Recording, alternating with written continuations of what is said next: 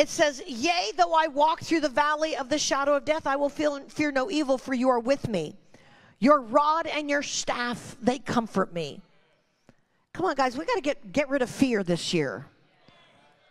Every kind of fear. Every kind of fear we got to get rid of this year.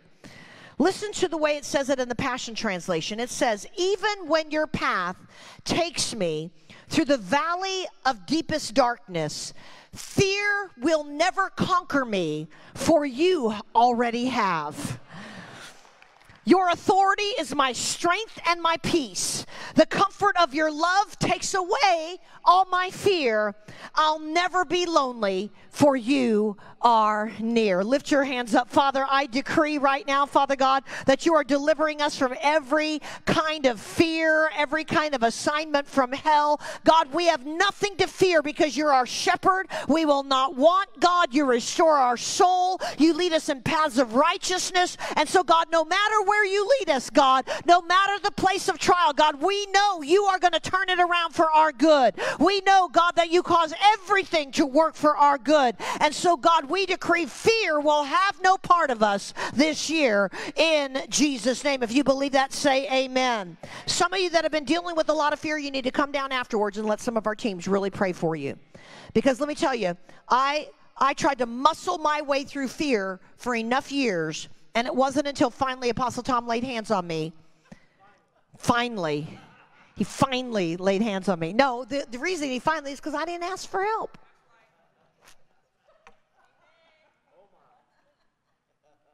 Two minutes, and I'll tell you that story. I'm already over time, but 2 minutes, and I'll tell you the story. So I dealt with fear, horrible, horrible fear. Fear of the dark, fear of snakes, fear of all kinds of stuff. Stuff that was reasonable, stuff that was not reasonable, just paralyzing my life. I could get up and prophesy from a platform in front of 1,000 people, but I couldn't turn lights off in my house. Seriously. I know, it's ridiculous. But it was how many understand fear is ridiculous, but it's real when it's you?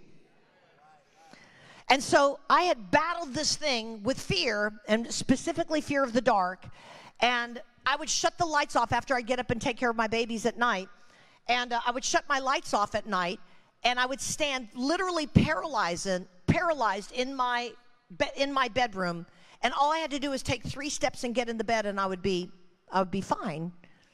But I was paralyzed by fear, and I would shut those lights off, and I would stand there, and I would quote the scripture, God has not given me a spirit of fear, but of love and of power and a sound mind. God has not given me the spirit of fear, but of love and of power and a sound mind. God has not given me the spirit. And then I would get defeated, and I would turn the light back on and get in bed. And I felt just like such a failure. And you know, it's so shameful. What a wimp. You know, I mean, that's how I felt, like, what a wimp. And so one night, I decided I was going to wake my husband up and confess that I've been struggling with all this fear. And I didn't do it before because, again, it just seemed so stupid. It just seemed shameful. And so on that particular night, I woke my husband up. Now, let me just say, my husband can pray like nobody I know. However, at 3 o'clock in the morning, let me clue you in, it's not his best time, okay? So I say to him, I'm crying. I'm in full-blown cry, and I wake him up. And he goes, what's going on? I said, babe, I just need you to pray for me. And he's like, oh, okay, what's going on? I said, I just had this horrible struggle with fear, and I'm afraid of the dark, and I know it's stupid, but I just have so much fear. And he goes, okay, let me pray for you. And he reaches over, and he puts his hand on my head, and the prayer went something like this.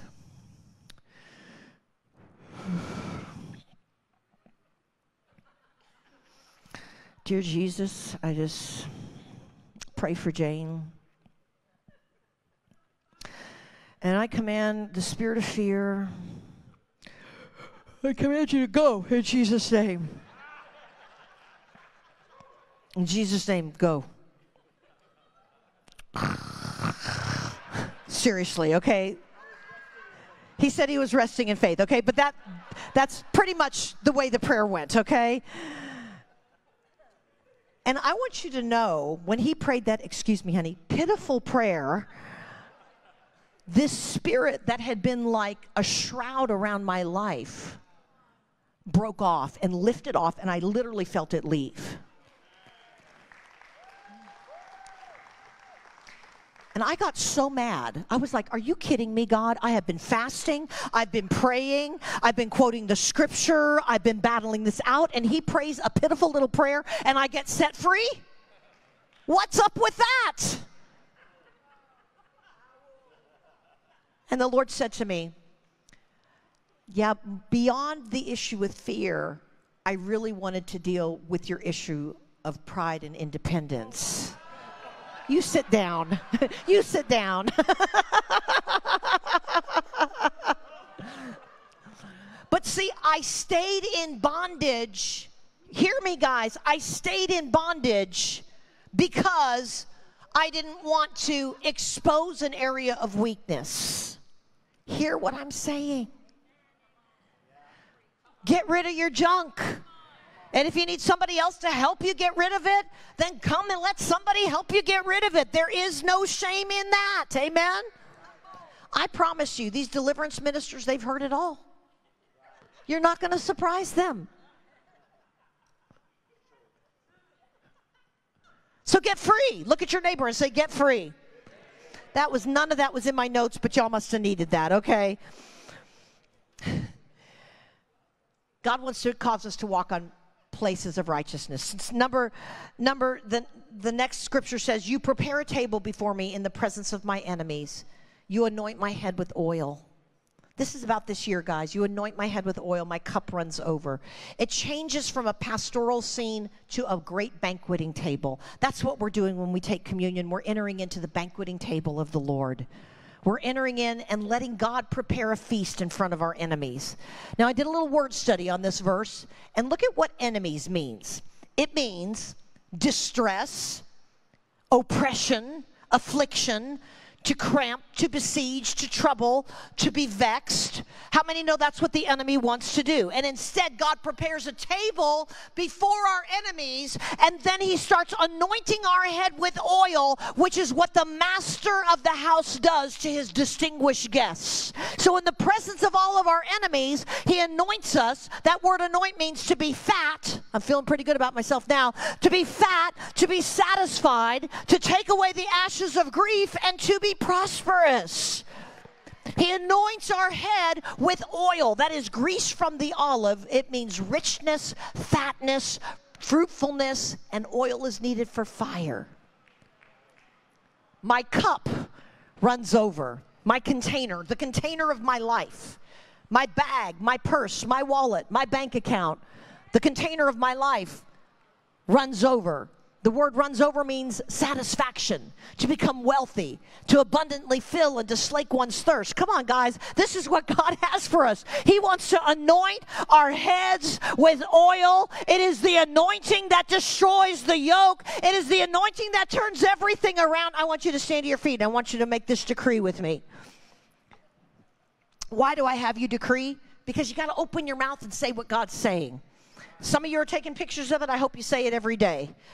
So here's what we're going to say. In the presence of every mocking, threatening, distressing enemy that tries to trouble or besiege me, instead, you make my head prosperous by releasing your yoke-breaking anointing, putting richness and fruitfulness upon me. You take away the ashes of the last season. Now the container of my life and soul is abundantly satisfied. My spiritual thirst is slaked, and my purse is made wealthy. I am anointed with fresh oil so the fire of the Holy Spirit can burn passionately in my life every day of 2023. Now, as you continue to stand, we're going to finish this because it says, surely goodness and mercy will follow me all the days of my life, and I will dwell in the house of the Lord forever. Here's what goodness means. Lift your hands. This is what's going to follow us. This is what's going to chase us down. This is what's going to track us down this year. You ready for it? That which is beautiful, happy, cheerful, prosperous, say it with me, filled with favor, kindness, joyful, precious, sweet, and wealthy.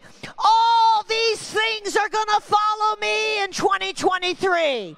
Not only that, but mercy shall follow me. Loving kindness, favor, good deeds, mercy and grace from God, pardoning mercy, protecting mercy, sustaining mercy, and supplying mercy. Lift your hands. Father, I decree that this is what you've got for us, Father God. Lord, we're moving out of past seasons, past trials, past turmoils, past trouble, past the things that the enemy wants to distress us with, and he's bringing us in to a season where our cup overflows, where our heads are anointed with oil, and where goodness and mercy follow us all the way through 2023 and for the rest of our life. And if you believe that, I want you to give a big shout of praise to the Lord. Hallelujah.